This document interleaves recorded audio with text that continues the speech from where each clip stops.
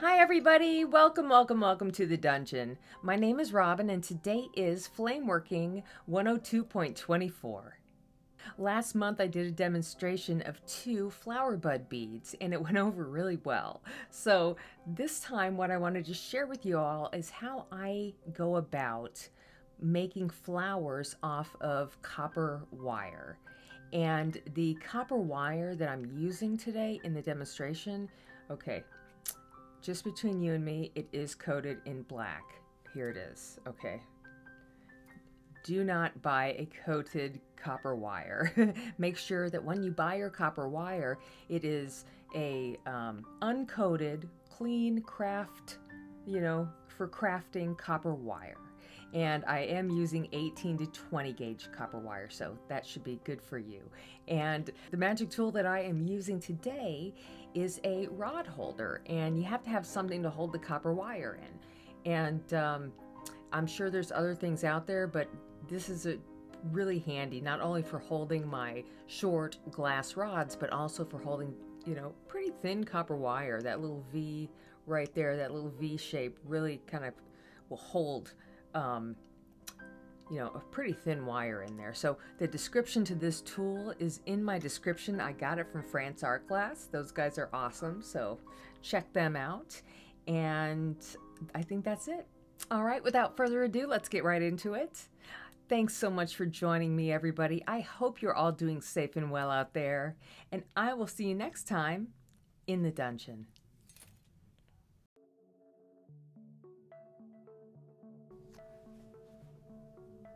All right, we're going to start this first one out by just heating and preparing my copper wire. I want it nice and hot so the glass will stick to it. And I'm using just a twisty of 3 different shades of green.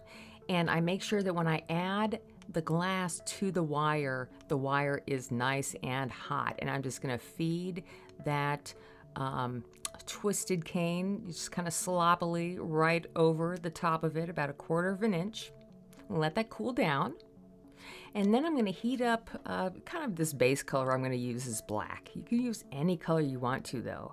And I'm going to add a nice big dollop of black on the end. And then I'm going to go ahead and flatten this out with my knife. And this is going to become the center of the flower. Now on top of this, I'm going to add 3 wraps of this orangey color. And I can't remember which colors they are. I have them in the description. I think I have this down as just orange. So I'll put a few wraps on here. It doesn't have to be perfect. You just get the glass in a round. And while you're doing this and getting, prepared for each wrap, make sure that you just add a little bit of heat to the base of it so nothing cracks. Just flash it in the flame real quick. So here's my last wrap. And now I'll show you how it looks. And this would be great as a flower in itself. Just a nice little round flower here. Those would be a lot of fun. But what I want to do is just kind of take it a little bit, take it a step further and pull out a couple of little, a little pattern here. I'm going to pull out kind of a pinch, a large pinch, and then 2 short pinches on both sides. And I'm going to do this on 3 sides. So I'm going to heat one side, and then I'll turn it over and heat the other side. Make sure both sides are hot. And then I'm going to come down and pinch a little bit out. And then on both sides, I'll just pinch it a little bit more. And then I'll do this on one more side here. I will say one thing about this tool while I'm working on this here. That the tool is a bit cumbersome because it has that kind of spring holder on the side. So, I just kind of had to, make it work. And if I have seen other rod holders or wire holders, and I had one, but it just got really hot. So I prefer to use this one. Anyway, here's our finished flower. And well, almost finished. I want to put a little stamen in the center, so I grab my yellow and I get a little hot and I just push and pull like a stringer off the end. And you can leave that long, which would be super cool. I should have done that, but I didn't. I took a little bit off, and that is it. Give the whole thing a nice flash in the flame and grab it with your tweezers and put it away in your oven. Yay, that one looks great. Okay, now for the second one, I'm going to do the same thing on each one of these to start out with, is adding my little bit of greenery. So I'm going to add that to the wire. And now I have my black again. And this flower is the 3-petal flower. So again, I'm going to add black, about the same amount as the first. And I'm just going to kind of leave it rounded out.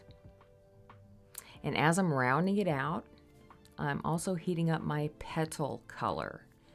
So I'm going to add 3 petals, and I will start out by, taking my time and getting a nice gather of glass hot.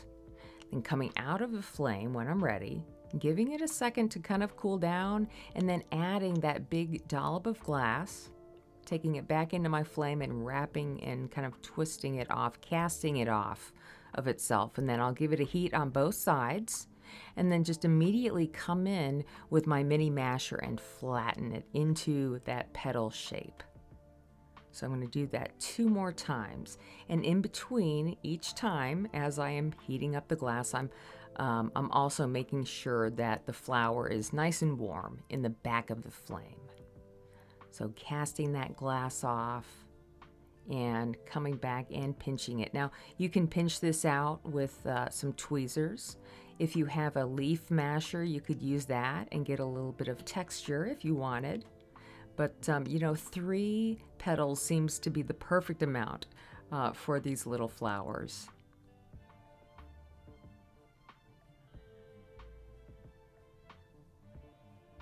All right. Last one here, and you just want to make sure that you get those mini mashers in there just right for the last one, and lift the petal up a little bit. And now if you want to, you can pull those petals out a little bit and make them pointed. What I'm going to do though is take a little bit of a black stringer and just add a tiny dot on the tip of each petal. And then I'll just give it a moment to soak in a little bit, about halfway. I'll melt those dots in, and then give a little bit of heat to the back side, and we are done with our second flower. Each one of these flowers takes about 5 to 10 minutes to make. All right, this one will go into the annealer next.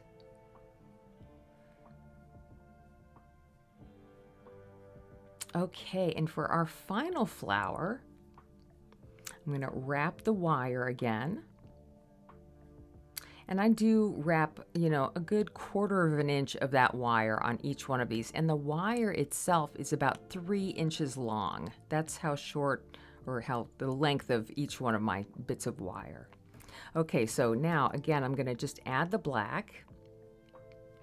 And I'll cast this color away, and I kind of elongate this one a little bit. This one can kind of be, however, it can be a short, it could be a little longer. Either way, I'm going to heat up my color, and I'm just going to push and pull and just kind of stroke that color down into its petal shape all the way around the black. And this one is a lot of fun to do variations on, and you'll see that in the final picture. One of them is almost all the way closed, and one of them's a little bit more open. So, you can, make these any way you want, but I'm just very gently just pushing and stroking that glass along the inner dot. And that's it. If you want to, you can put some little dots on the inner center part, but I'm just going to leave it like this. Heat that back end up real nice, and I'll take that off and pop that in the annealer as well. And I make 3 of each of these. That makes for a nice bundle of a Bouquet. Okay, I got one more for you guys, and this is super simple. It's just a leaf, and I will make 6 of these little leaves.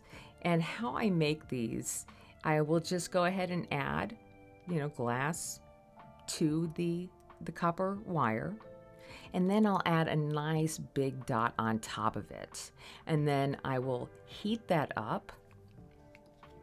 And I will bring it down, and when I'm ready, I will mash it with my mini mashers here.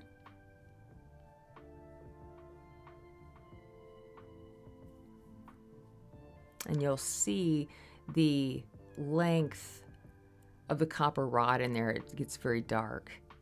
But immediately what I want to do before it can even cool down is I'll heat up both sides, and then I will grab the tip and pull it out just a little bit and take it into the flame and kind of very gently tug the rest of this glass off a couple times. And that's it.